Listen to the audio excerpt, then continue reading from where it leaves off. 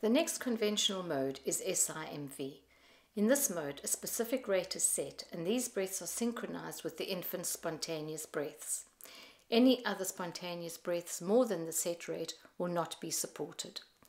This mode can be used in the same way as CMV and may be used right from the onset of ventilation through to the end of the weaning process.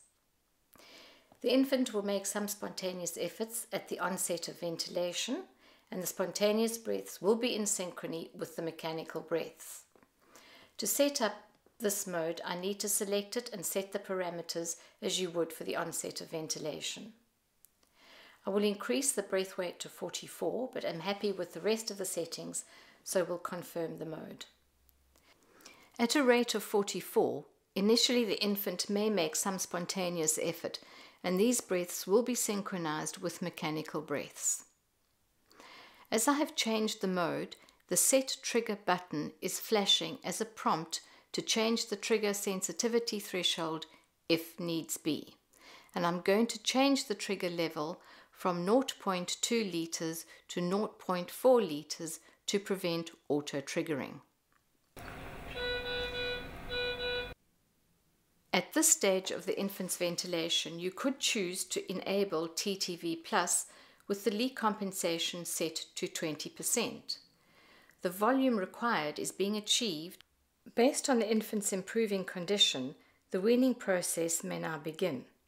This is usually done by alternatively reducing the peak inspired pressure and the rate.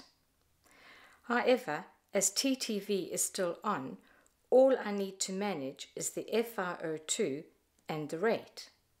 The changes in peak inspired pressure will be done in accordance with the improving compliance.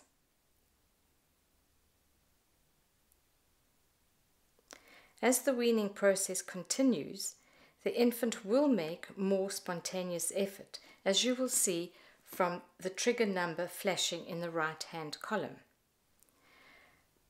The spontaneous breaths more than the set rate will be unsupported. At this point, you may choose to remove TTV Plus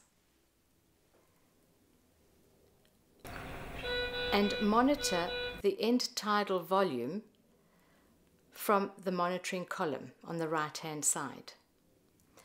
Remember to reinstate the peak inspired pressure from the safe setting to the level that gives the appropriate volume. As you can see, you can monitor the volumes in the column on the right.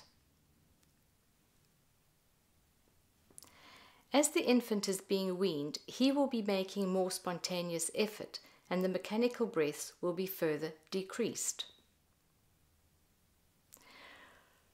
On clinical observation, it may be noted that the infant is tiring and may need to increase the support again. This is due to the effort of breathing through the resistance of a small ET tube. To avoid this situation, pressure support ventilation can be introduced at the onset of the weaning process, as I'm now showing you.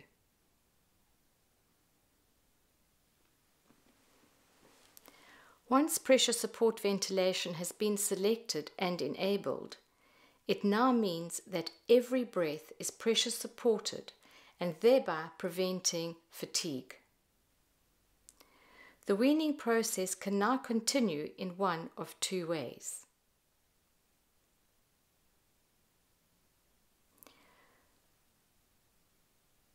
You can continue to manually reduce the peak inspired pressure and the rate, knowing that all the breaths will be pressure supported. By weaning in this way, both the mechanical breaths and the spontaneous breaths will receive the same level of pressure support. The second way to reduce the pressure support is to reduce the peak inspired pressure by percentage. 100% equals 16 millibars. To reduce the pressure support, I can reduce the percentage. Now, 80% of 16 millibars will be 13 millibars. This now means that all spontaneous breaths will receive 13 millibars pressure support, but all mechanical breaths will still be at 100% pressure support.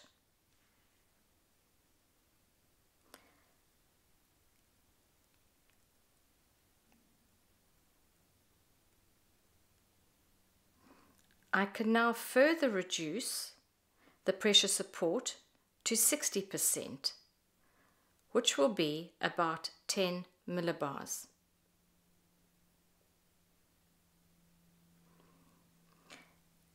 At the same time, I am reducing the rate.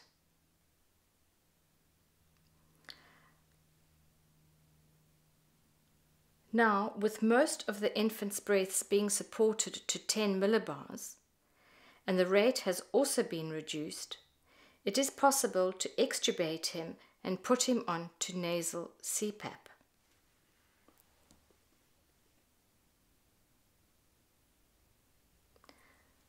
By combining SIMV with pressure support ventilation, there's a greater likelihood of successful extubation. But do remember the differences between the two ways of managing pressure support ventilation.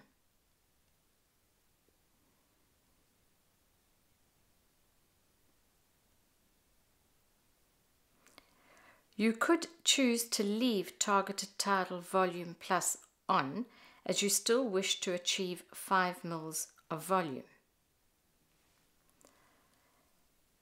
The peak inspired pressure will decrease in accordance with resistance and compliance.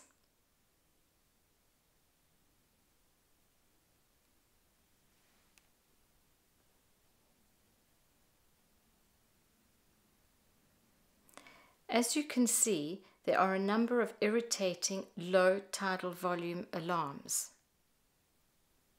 And this is because the spontaneous breaths are not achieving the low volume level.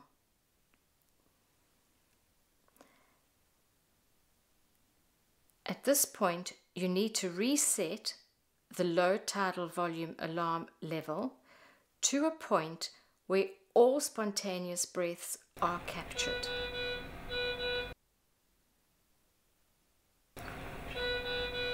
After this, you should not have this alarm.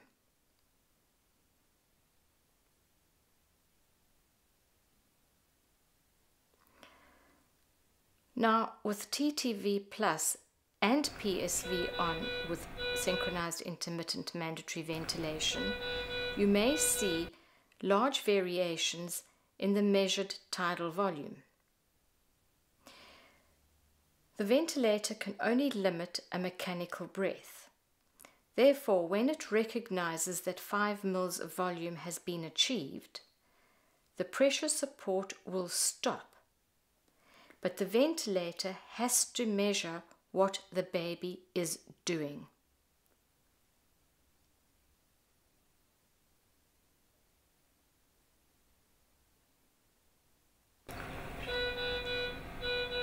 If this mode is confusing to staff, remove the targeted tidal volume and monitor the tidal volume in the column on the right-hand side, but continue with pressure support ventilation.